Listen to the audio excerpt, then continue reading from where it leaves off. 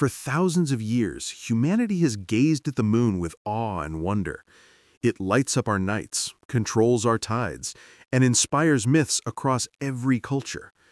To many, the moon feels familiar, a silent neighbor in the sky. But according to world-renowned physicist Michio Kaku, the moon may not be what we think it is. In fact, he warns the truth about the moon could shatter everything we believe about our place in the universe. Let's begin with the basics. The moon shouldn't even be there. Scientists call its existence an anomaly, a cosmic accident that doesn't quite add up. Most planets' moons are small compared to the planet they orbit. But Earth's moon? It's huge. So large, it stabilizes our planet's tilt and even helps life exist. Without it, our nights would be darker, our seasons unstable, and our oceans chaotic. The moon makes Earth livable. But the question is, how? The leading theory, known as the giant impact hypothesis, suggests that billions of years ago, a giant planet called Theia slammed into Earth. The debris formed a ring, and eventually the moon was born. Simple, right? Except it doesn't explain everything. When astronauts brought back moon rocks, scientists were shocked. The rocks were nearly identical in composition to Earth's mantle, suggesting the moon and Earth are too similar.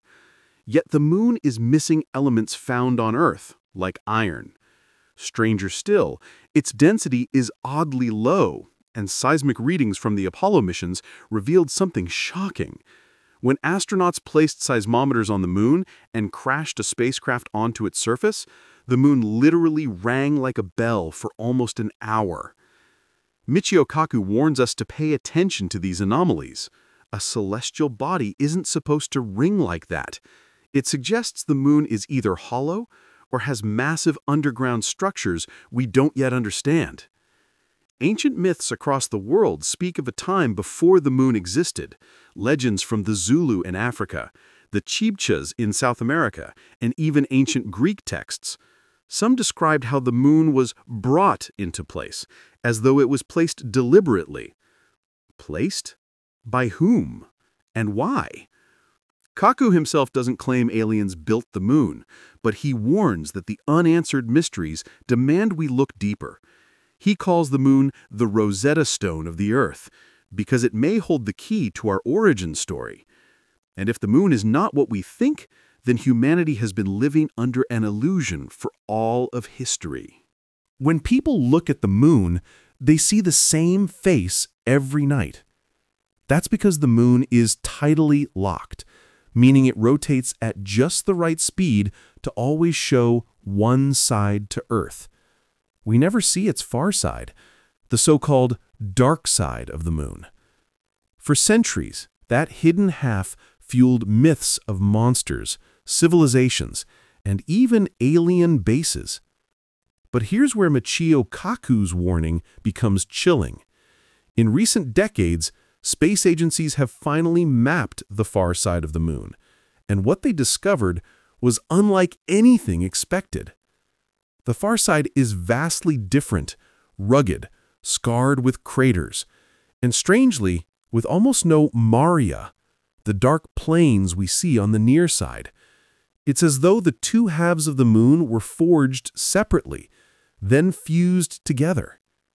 Even stranger are the mysterious structures and anomalies reported in NASA's own photographs.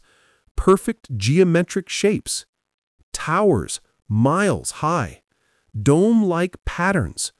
Officially, they're written off as tricks of light and shadow, but many researchers argue the possibility of artificial structures, evidence of something hidden deep in lunar history. And then there's the question of water.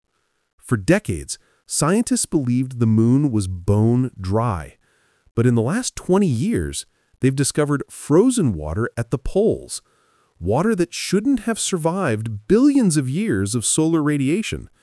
That water could be the key to colonization, or, as some fear, a resource someone else has already been using. Kaku points out another anomaly. The moon's orbit is mathematically too perfect. Its distance from Earth allows it to perfectly cover the sun during a solar eclipse.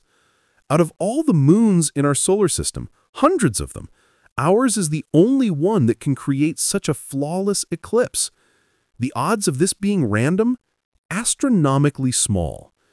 Is it coincidence or design? Adding fuel to the mystery, classified documents have revealed that during the Apollo missions, astronauts reported strange sightings, glowing lights on the surface, UFO-like objects shadowing their spacecraft. Buzz Aldrin himself admitted seeing unidentified objects during Apollo 11. NASA's public explanation? Debris, reflections. But too many astronauts reported too many anomalies to ignore. Kaku warns us, when science and myth overlap, pay attention. The moon is not just a rock.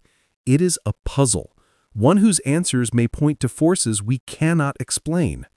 Some scientists even whisper about the spaceship moon hypothesis, the idea that the moon may be an ancient, engineered structure, perhaps hollowed out and placed in orbit to watch over Earth. Far-fetched? Maybe. But the evidence continues to grow, and the silence surrounding it grows louder. And if the moon is artificial, or controlled by something beyond our understanding, then humanity is living under the watchful eye of an intelligence older than our civilization itself. Michio Kaku is not a conspiracy theorist. He is one of the most respected physicists alive, known for his work on string theory and his ability to explain complex science to the public. That's why his words carry weight. When Kaku warns that the moon is not what we think, it's not speculation, it's a call to question what we accept as truth. Kaku argues that the moon is our greatest key to unlocking the mysteries of the universe. He insists that by studying the moon, we may uncover not only the secrets of our past, but also the roadmap to our future. But there is a danger.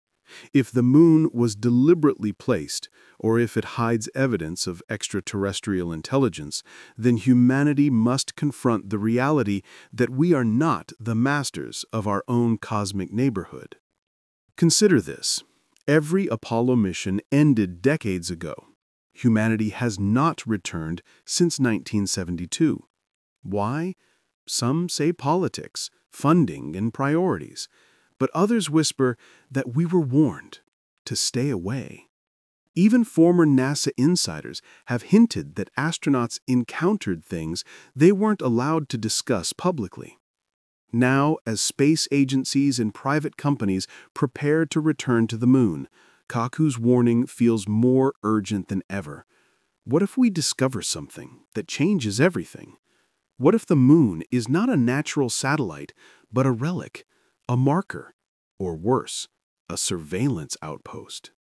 And here is where the warning becomes global. The moon is no longer just a scientific curiosity, it is a battlefield. Nations like the US, China, and Russia are racing to stake claims on lunar territory, particularly the water-rich polar regions.